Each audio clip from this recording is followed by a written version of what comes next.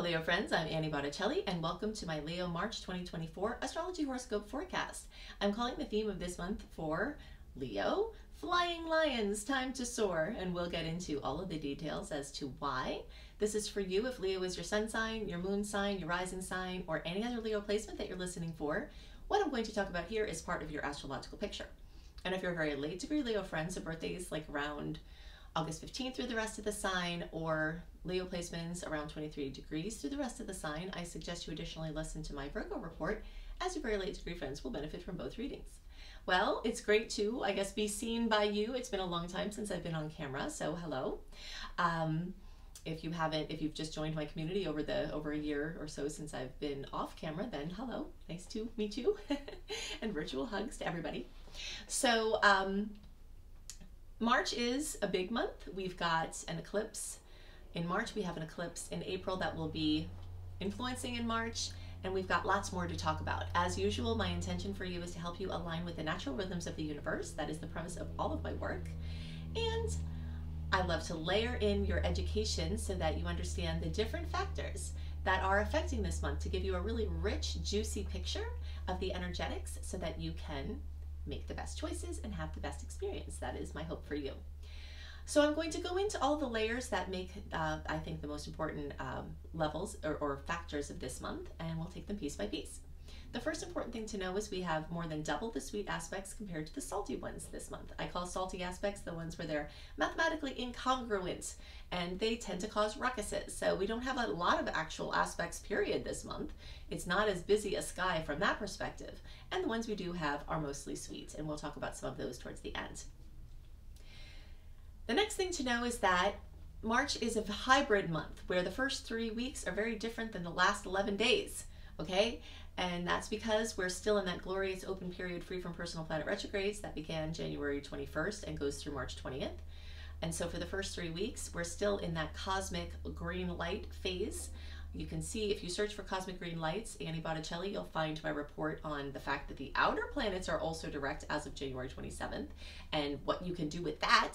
And all of those things are, are really on track, especially here in the first 3 weeks. Now, the period of time that the outer planets are going direct, January 27th through May 2nd, of that window, only until March 20th are we free from the personal planets also starting their shadow period for retrograde, okay? So that it does make a big difference, and you will notice it. So for the first 3 weeks of the month, gung-ho, put your messages in a bottle, anything you want going out to sea. You're basically flying, hopefully not too high over the speed limit, but on a highway. Maybe you're on the Autobahn and you're just racing through and, without obstacles for the most part, and just going.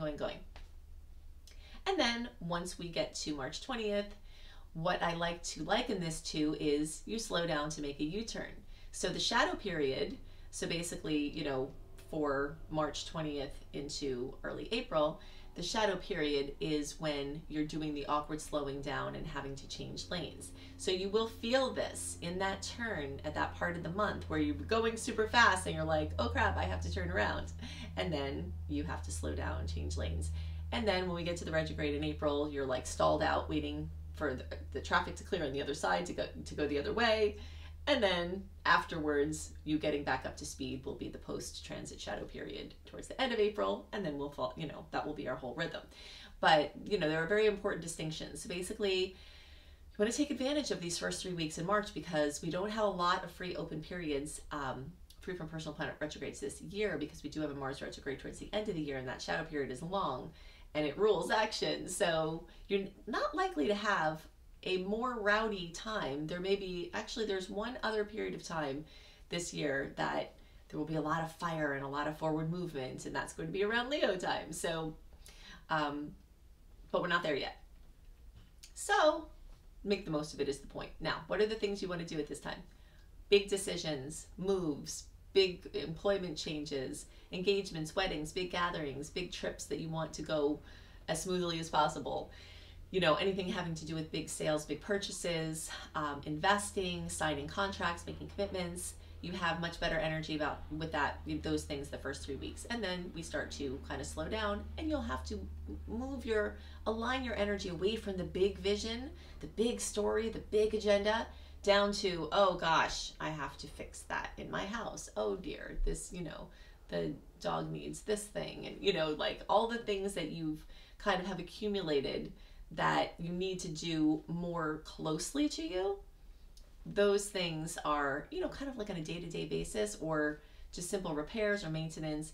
It's a little bit more of drudgery compared to like the free open, like, let's go and do everything. But I did say it's your time to soar, and there are going to be opportunities for you to travel far and wide. And we are going to get into that, but I'm just talking right now about the energetic of the change with Mercury, because you will notice it. So the first 3 weeks of March, throw your bottles out in the message in a bottle out to sea, get your boat off the deserted island. The tides will take it out far and wide for that time as of March 20th. Anything you want to go far and wide, hopefully you did that already, because now anything you throw back March 20th and after will come right back to you. Okay, so it's perfect for some things, short-term things, playing catch, or playing fetch with a dog, like you throw it out and it comes back. Those kind of things like that will be great for the latter part of March. But if you're wanting something to go far and wide, you might not want to toss it out towards the end of March. That is going to be the time to be the spider, stay in your web, and let food come to you. First 3 weeks, time to make things happen. End of, after the 20th, a time to let things come to you and wait for last minute magic. Also regarding scheduling, even things just like dentist appointments and things you have to schedule, you'll have a much easier time being able to follow through with appointments if you schedule them through around March 20th. After that, since you can't get a hold of anybody on the phone anymore, at least not in the United States, to try to cancel or make an appointment. So you're going to spend a lot of time changing appointments if you have to set a lot of appointments March 20th and in April. Okay. Now, if they're emergency, you have to do them, and you can't get out of it. But if you can help it, your scheduling will be much easier if you do it in the earlier part of March.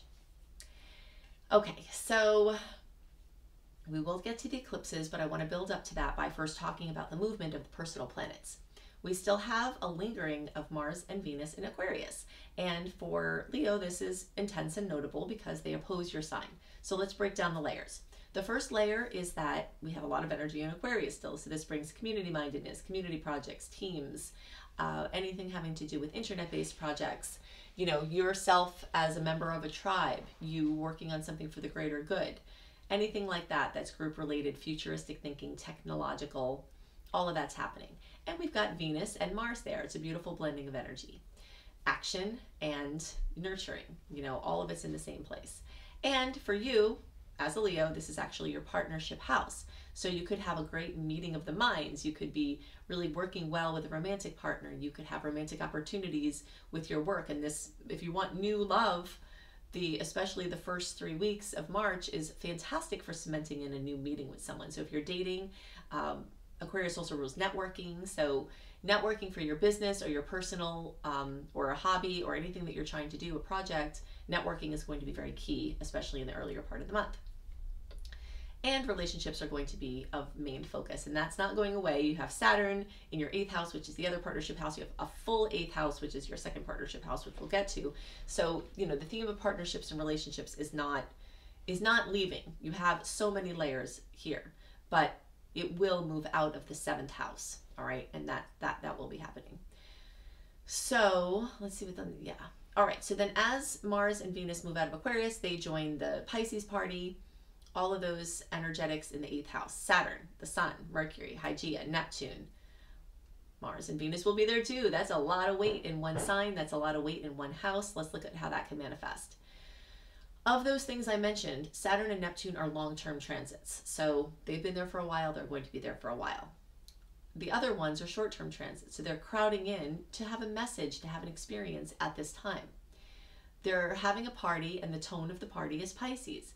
So we've got strong, strong, strong energy of high emotion, adaptability, compassion, spirituality, intuition, and spiritually connecting with others. Because this is in your 8th house of partnerships, it's speaking to this very deep connection with other people, this very spiritual connection with other people. Could be this very financial connection with other people where you're working on something together financially. And you will have a lot of storylines involving estates, estate planning, wills, investments, borrowing money, paying off money, things like that, or loaning someone money. So kindness and empathy, or lack thereof. These are topics that may come up. All this Pisces energy can bring indecisiveness, escapism, and procrastination. So with all of this energy saying it's time to move and go and do things, then you've got this counterforce that's saying, oh, but maybe we should overthink it. Oh, let's, you know, there are so many choices, I don't know what to do. And there, you know, that's the negative part of the spectrum of Pisces. The, you know, the higher part of the spectrum is it's spiritualizing, intuitive, synchronistic, and, you know, it's just all the magic of the all that is. And then when we drill down to the lower vibrations, you could be overwhelmed by options. You could be overwhelmed by emotion or someone else's emotion. You could be overwhelmed by the money situations or whatever's happening. And so you might have to push through. So the way that I'm suggesting we balance this is with inspired in action. Inspired action, not inspired inaction. So like divinely inspired action. With all of this intuition, it makes the odds greater that if you're asking yourself, oh gosh, should I move? And then a truck comes and says, time to move. It's like it's called a waking dream. You know, it's like the synchronicities can be strong at this time. And the more that you look out for it, the more that you ask for it, the more it can be there. So if you ask for help or support, the business of asking may be what more likely makes it show up. And then taking only the actions that are really inspired and really feel right, rather than every different action, that could be a good way to use this combination of energetics. Okay, so let's talk about the eclipses. And this is really what I'm focused on for the theme of this month, because of all the things we talked about, as important as they are, the eclipses are like, you know, they're really, really in our faces. They're working along karmic lines. They have to do with clearing out old belief systems, welcoming in new ones, clearing out energy that was happening before, and bringing in new energy. Sometimes it's stuff that we wanted a lot, a major manifestation period of time. Sometimes it's stuff we wanted to keep and we don't get to, and it's non-negotiable and it sucks. And that's just the way it works. Eclipses have a rhythm, and understanding that rhythm can help you to move through the process consciously. From the end of 2023 to the end of 2025, we started an Aries Libra eclipse cycle. This in many ways has been good news for Leos, because this is at least in a nice angle to your Leo placement. I can't see your other placements. You could have had conflicts there. But there's something about this cycle that's especially empowering and positive as it relates to your specific Leo placements. And the more Leo placements you have, the more chance for magic during the end of 2023 to the end of 2025.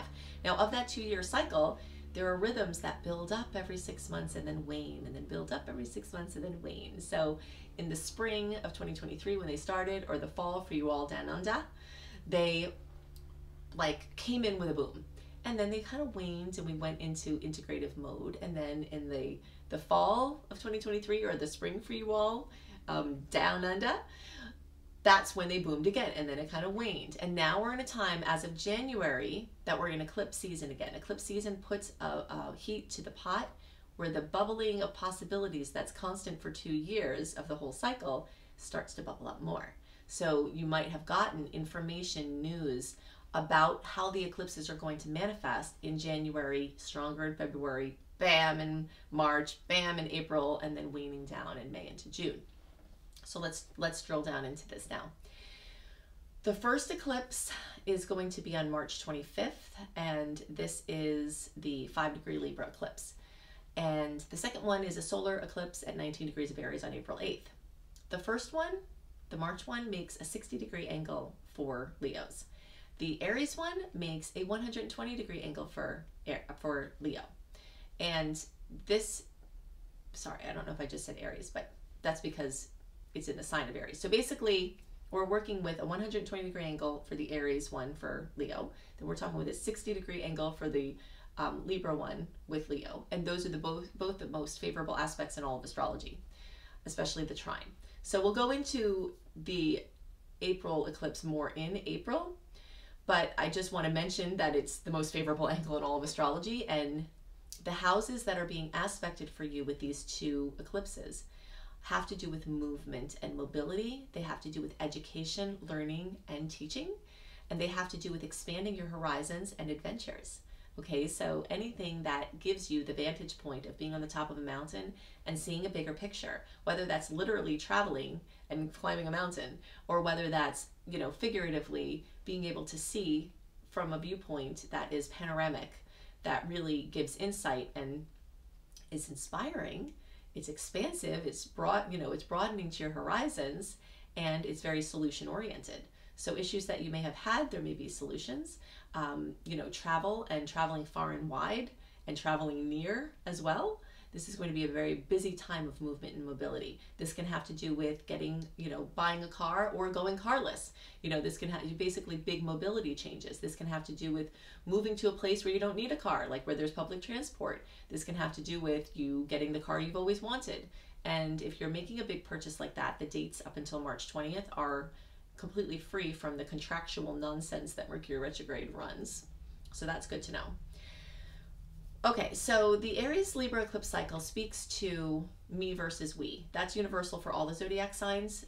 And so you will be seeing things happening in your relationships, new relationships coming in, old relationships ending, people coming into your life, people leaving your life, anything having to do with changes in new chapters with your, you know, with your relationship where you're doing something different together. And more autonomy, but also more togetherness. There's this pull of the balance of independence and interdependence, and you'll see things getting shuffled around in those arenas. To give some context as to how these things can manifest for you, let's look back to when they happened before. As I said, it started in 2023. You can think back to early last year. It happened later in 2023, okay? Starting to brew now in January when I'm recording this. And now think back to 2014 to 2016. Now think back to 2004 to 2006. Now think back, if you are old enough, to 1995 to 1997. And they're about roundabout 7-ish years. You know, you can look up an eclipse calendar and you can see the other dates and time that the Libra Aries eclipse cycle happened if you want to have more context and educate yourself. But I'm going far enough back to kind of give you an example. I know for myself, I had many milestones, moved out of the house, you know, finished college, you know, moved, started a whole new community and relationship, just everything, there were very big milestones that happened, and they had to do with personal relationships, autonomy, independence, interdependence, and that's like the general zodiac story. But the one that's specific for Leo has to do with the teaching and the writing and the speaking and the mobility and the movement and your relatives, including your in-laws, and, you know, different countries and different cultures and different languages and immigration and all of these things. So all of that's happening, and it is why I'm calling the theme of this time Flying Lions, Time to Soar, because the chance for you to transcend a problem in your life, or the chance for you to transcend a circumstance by shifting your consciousness. It's a really interesting thing to note, and I wanted to point this out, that when, and I'm going to use the retrograde as an example, but this is speaking about how perception changes things. When it looks like a planet is going backwards in its orbit, from our perspective on Earth, it's called retrograde. It's not really going backwards, so it's not even really real, but it really affects us on Earth. It even affects us if we don't know that it's going backwards. So it's kind of a strange thing, right? So how things look to us changes how we experience it. So it actually changes the fabric of reality as we know it when we change our perspective. And these energetics that you have with this eclipse cycle, this is giving you a chance to change your perspective. One small tweak can change everything. You might think, oh, I have to change everything, I have to do these drastic things and throw some Leo drama at it, when really you change your mind and wow, now everything has changed and you're still sitting in the same place you were. You know, that being said, this also may be a time where you do actually make very big changes, but you know, the perspective is going to be the biggest thing. Okay, so if you want to know more about the eclipses, I'm going to refer you to my playlist. I'm actually working on, there are 2 places I'm going to send you to get more info, and I'll tell you what to look up. I'm working on getting on my my site, anniehelpsyou.com/eclipses, an eclipse page that will show you what houses are being highlighted for you at the eclipse time. If that's not up yet, then you can go to YouTube, Annie Botticelli, and go to the homepage and go to the eclipse playlist and look for eclipses in Libra, eclipses in Aries, eclipses in the 9th house or Sagittarius, and eclipses in the 3rd house or Gemini. And those 4 videos will give you lots of insight as to how you may experience these eclipses and how you can use them consciously. All right, so I've got a few dates I want to give you before we sign off here. As I said, there aren't a ton of aspects this month, but there are some very noteworthy ones.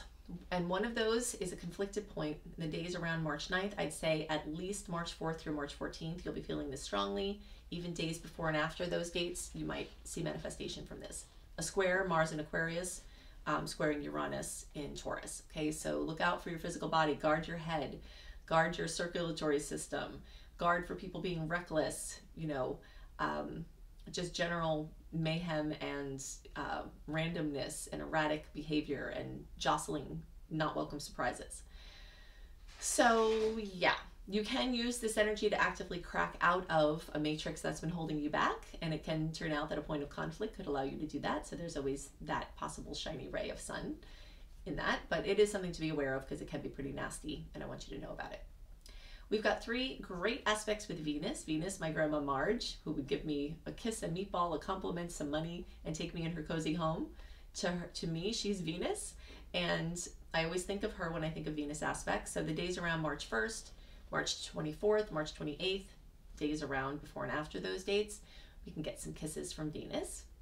If you want more details about the Venus dates and aspects and what you can expect from them, as well as my whole write-up for March 2024 and every other month, always posted early, you can go to anniehelpsyou.com, put your email and name in there. You'll get a welcome letter. You may have to find it in social or promo or whatever, spam. Sometimes things get put to. In that welcome letter, there's also an archive link where you can look at everything that I've sent recently that's relevant for that time, because I send things out early. And you'll get weekly astrology education information that is very content rich to help you make the most of the starry possibilities. If you want to learn astrology, I am your girl. So you can see the options there at anniehelpsyou.com, including my astrology certification course. The astrology certification course is meant for anyone who wants to do astrology in a serious way, whether it's to earn money or not. If you want to do it just to help yourself and your family and friends, my system, you can see how I have a building system, and that's how I work my education course. So I build layer upon layer upon layer to get you to proficiency. Astrology is a language, and I'm a polyglot, so I know multiple languages well, and I apply my education for astrology as it's a language. It is a language, and I take you as a building block up. So you can see that at anniehelpsyou.com, the astrology certification course, also called Becoming a Professional Astrologer Mastery Course.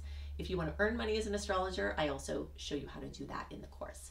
I hope you have a wonderful month, and I'll see you next month. Bye.